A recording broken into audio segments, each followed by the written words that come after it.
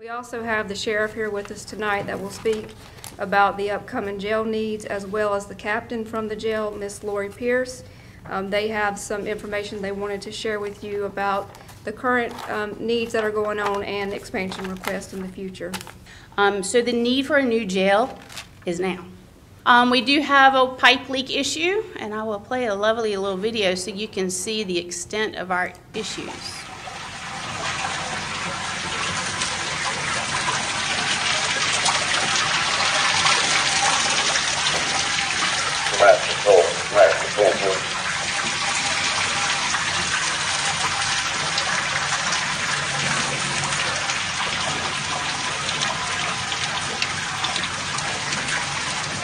Now it's the jail is falling apart. We're spending, and we understand that. I'm just concerned by the now statements. Oh no, I understand.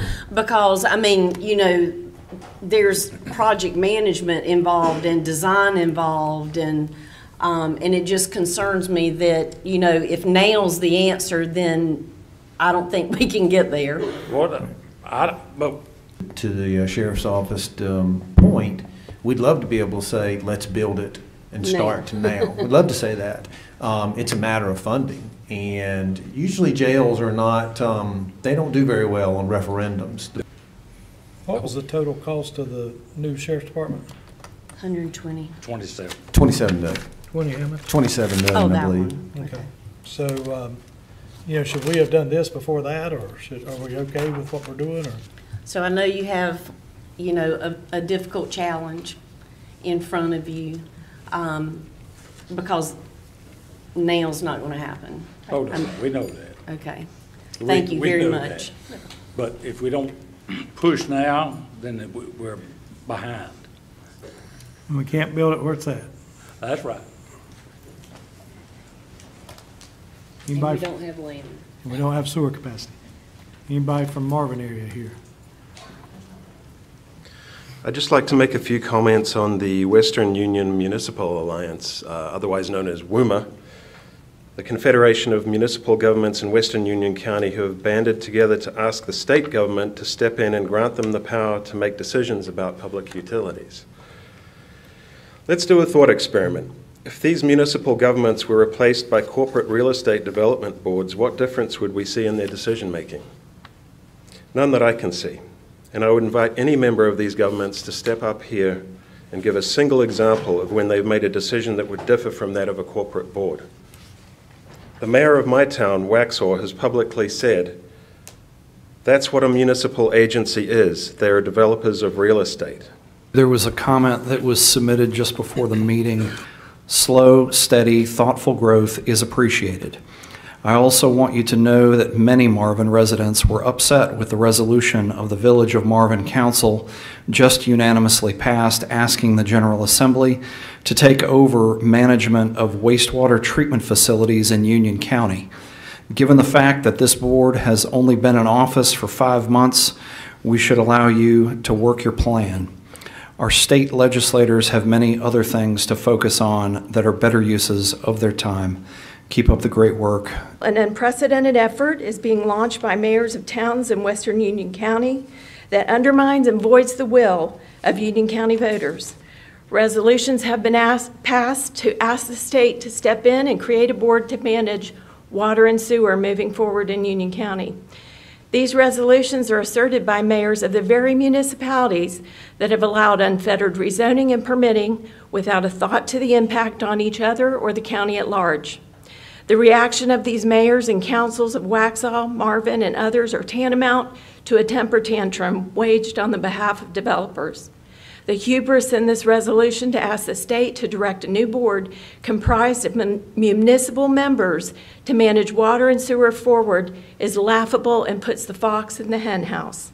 I have a message for those mayors, the county, and the state. We elected a board of county commissioners, and they are empowered to manage this county-owned utility. Frankly, the voters have made it clear that they trust them to make the decisions moving forward.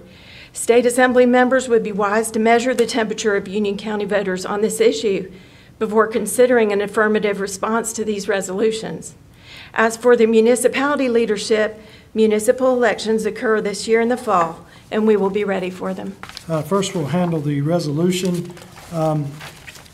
We've had a lot of discussion in the last little bit about concerns over the county's financial dealings and other things that are concerns from municipalities. So I'd like to make a motion that we adopt the resolution. And since I am terrible right now with reading with my vision, if Commissioner Brian Helms, if you wouldn't mind reading that resolution. Sure. Thank you, Mr. Chair. So I'll begin. Resolution calling for investigation of relevant officials.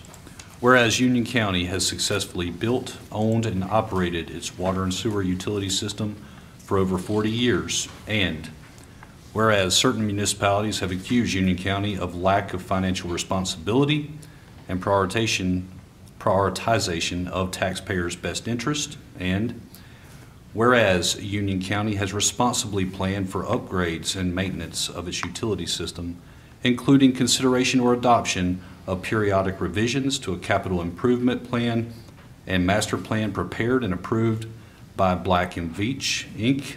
and Brown & Caldwell, Inc.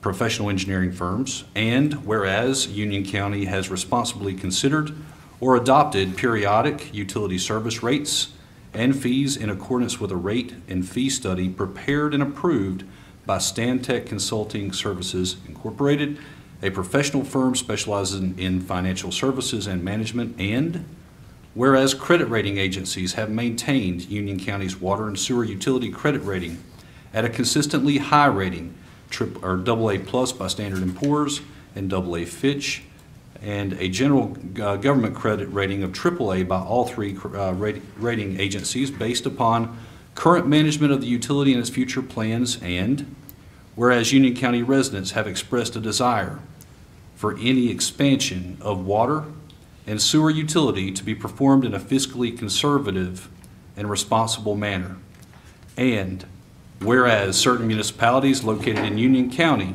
in which Union County provides water and sewer service have been presented with opportunities to partner cooperatively with Union County in water and sewer allocation to their residents, but have repeatedly declined these opportunities to do so, and whereas a prior effort in 2002 to remove the role of the people in their right to self-governance over water and sewer utility service in Union County in favor of unelected appointed officials quickly failed, and whereas a new effort to remove the role of the people in their right to self-governance over water and sewer utility service in favor of unelected appointed officials calls into question the interests behind such efforts, and whereas the confidence of the people in its government officials is paramount, predicated upon transparency and a freedom from potential conflicts of interest. Now therefore be it resolved by the Union County Board of Commissioners that Union County hereby requests the assistance of state and federal authorities to conduct an investigation into the potential property ownership interests, business interests, and personal conflicts, if any, of current and past relevant officials of Union County and certain municipalities located in Union County related to the acquisition of property for, the expansion of, or usage of wastewater capacity at Union County's 12 Mile Creek wastewater treatment facility and the future potential wastewater treatment facility to be located at 3124 Ridge Road, Indian Trail, North Carolina, otherwise known as Site B. Adopted this first day of May 2023. Okay, the reason I wanted this resolution is the resolutions that have recently been passed by some municipalities. And I will say thank you to the municipalities who did not sign up for this. We have been and continue to be planning and proceeding forward with items. It's just like we talked about with the Site B plan. We do not to this date have a discharge permit for that plant. It is zero. We cannot discharge anything there. And we hope to hear something soon, but until now, we still don't have any discharge permit. So there's been some serious allegations leveled by some of the municipalities who want their sewer right now rather than right. And that's what we intend to do, is what's right, not right now. And so we're moving forward. We're moving forward with proper funding. We're moving forward looking for funding sources. We intend on putting a timeline together to give to these municipalities and to the state legislature to show them what our plans are. We have given them tentative example, doing general obligation bonds and putting it for a vote of all the people of Union County, not 3, not 10, or not unelected people in Union County. So with this, we are asking that we, as well as other people associated with county and municipal governments, be investigated. I'm calling for an investigation of anything that I might have to do with it, which I don't. So we are going to call in and ask for help with somebody who can access financial records that we can't. And we want the people of Union County to be assured that the people that are making the decisions that are hundreds of millions of dollars, over $1.3 billion worth of projects in public works alone right now. Wouldn't the schools like to have $1.3 billion worth of school money? So we're going to make sure that we, as well as the people that advise us, as well as the people that are working with these municipalities, are checked and made sure that we're all making the best decisions for you, not the best decisions for campaign contributions, and not the best decisions for people that they may have any kind of interest with. Any discussion on the motion? Mr. Chair, I plan on supporting this motion. I have been extremely disheartened being a new member to this board and only being 33% into the presentations from Brown and Caldwell on water and sewer for Union County. The last master plan was updated in 2016, yet this resolution that has been passed by Marvin, Weddington, and Waxhaw would have us follow a 2011 or 2016 master plan when we've only received 33% update from our consultant so that we can figure out responsibly what we do need to do. So I'm disappointed that they could not wait for the other 66% of the information and then reaching out to our senators or legislators to enact a local bill so that they could, take utilities away from Union County was extremely disappointing. And I too echo how proud I am of the municipalities that did not join them so that we can complete this information from our consultants. Tonight, I believe we're going to hear about pipes and the status, get that status update. And then I think on May 15th or 17th, we're going to get the next phase of this master plan update and start talking about capital. April 17th, we received the first round of information and their recommendations on all of our plants. So to have these resolutions usurp our authority when we are diligently working to listen to the consultants and find out where are we, where do we want to be, where do we need to be, what do we need to do. Again, just extremely disappointed that those municipalities would even call a meeting at 8 o'clock this morning as opposed to coming here tonight to receive more information and then making their decision tomorrow. So I will be supporting this resolution. Any other comments? Mr. Chairman? Yes. I will be voting against this resolution. This is the first I've seen this resolution. This is the first I've heard of it. Unfortunately, this is the modus operandi of this current board majority, is to keep things close among the three of them and not share with other board members. Unfortunately, I see this also as just kind of the threatening bully tactics that we've seen time and time again, just in the short tenure already of this board. This board voted to investigate a decent and wonderful former county manager and human being, and now they're calling for state and federal officials to investigate local public officials who already have, most of them, certainly those who are currently serving, already have disclosure obligations. Anybody that sits up here or sits in a municipal town hall and has taken the oath of office, they have disclosure obligations. They have to disclose what property interests and what investment interests, and in some cases personal property that they have. So this is just, you know, this is a whole lot of nothing. But it is a bully tactic, and it's more threatening language from this board that is profoundly unhelpful. You may not like what other municipal leaders are saying, but guess what? They've been elected too, and they have a right to enter the public arena and share their thoughts, make their concerns known, and pass whatever resolutions they wish to pass. We can pass resolutions too, but this is profoundly unhelpful. And I'm aghast that here we are contemplating and I imagine about to pass this monstrosity. I would like to add that the only bullying tactics I've seen were from the 3 municipalities that passed their resolution. Commissioner Helms, do you have a comment? Yeah, I'll just say this, that, you know, I've watched some of these municipal meetings. I've been in attendance in some of these municipal meetings as well. To say that I've been discouraged from what I've seen is sort of an understatement.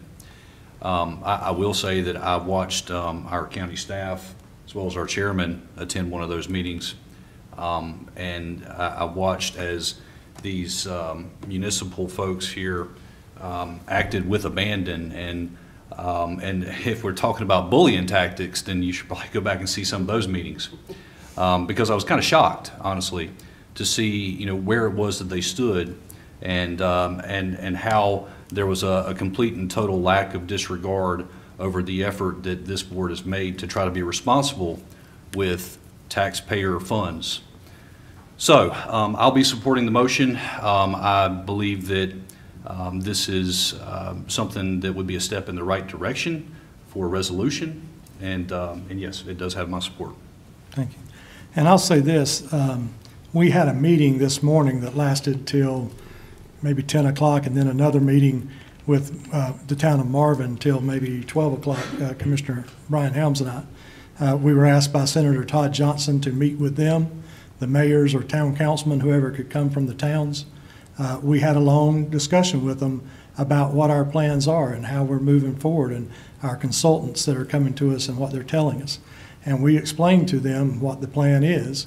We laid out some rough timelines, and we don't have the money, so we have to make choices. Just like the jail that you heard about earlier on tonight, we have to make some choices. And in that discussion, it came up again that, you know, are we being fiscally responsible, and questioning the integrity of this board as to what we're doing. So we want to know if the state, if the SBI, the FBI, whoever, has trouble with anything that we've done, anything illegal or unethical or something that we shouldn't have done, has been charged and discussed by some of these towns. So the first time that this was done was, I well remember it, and thank goodness former Senator Fern Schubert, she keeps good records.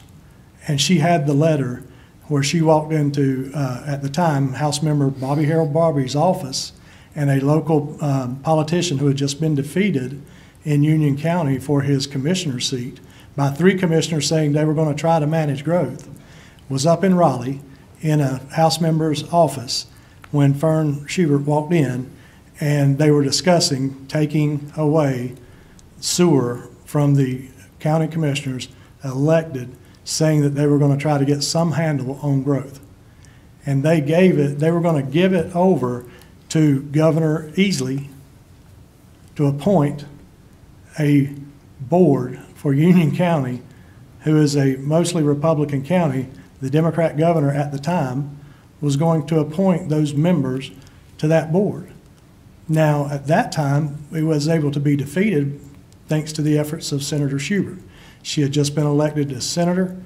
She was coming from the House, and thank goodness she stopped that. Now, 20 years later, we have 3 commissioners that got elected campaigning in 2 elections on managing the growth in Union County and making sure that you, the ratepayers, did not have to bear the burden for new homeowners and traffic that's coming and new schools and all the other things. So we increased, and we directed the staff that we were willing to increase our system development fee for sewer 53% at a meeting, our last county commissioner meeting.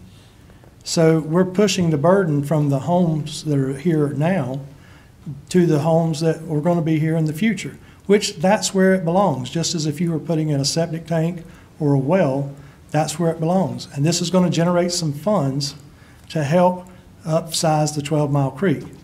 In 2026, we could possibly be looking at a general obligation bond if we even get a permit to do Site B. But until we get a permit, we don't even know what to ask for. And we don't have the permits, we don't have the environmental studies, and we explained this to the councils this morning, that this needed to be done. A lot of them were surprised. They thought we had the discharge permit. They thought we had things that we didn't have. We had one town who has 1.5 million gallons available to them today that we have no control over. They can do whatever they want. They can condemn properties, they can do what they want. But they didn't understand that, and they didn't also seem to understand that another town east of them wanted to take away some of that capacity. That's what they were advocating for, is we want some of your pie until we can get a new pie.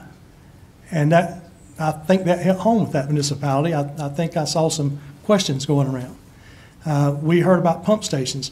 When we build pump stations, this board, all I think unanimously on the last board, we supported the pump station policy, and this board supported that pump station policy unanimously to not build some pump stations. And those pump stations allow for people to get around the people who are waiting with gravity sewer lines. So why do those get approved by the staff? And that's the question we had last year. So we made a new policy, and thank goodness, Commissioner Williams was very supportive of that, and I thank you, Commissioner Williams, for supporting that. That's important.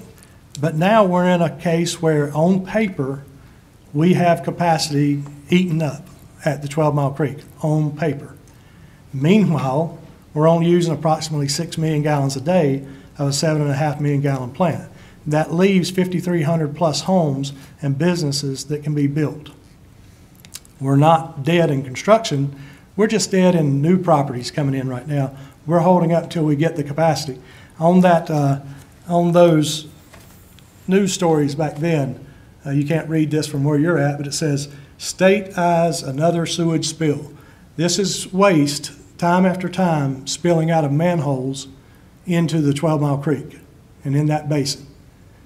And myself, I went to WQ, I think that's what they called it back then, now it's DEQ, and asked them, what's going on? They said, you've over-permitted your plant. We can't get the numbers from that staff 20 years ago. And now, thank goodness, our staff has been very good about getting those numbers and handling that, and we have a handle on it. So where they had 11 million gallons permitted and pending on a 2.5 million gallon plant, and all the people came to the bank and asked for their money, and they couldn't get it, so we get sewage spilling out of the manholes into the creeks. I called DWQ last week. They said, don't plan to fail. Don't plan to fail.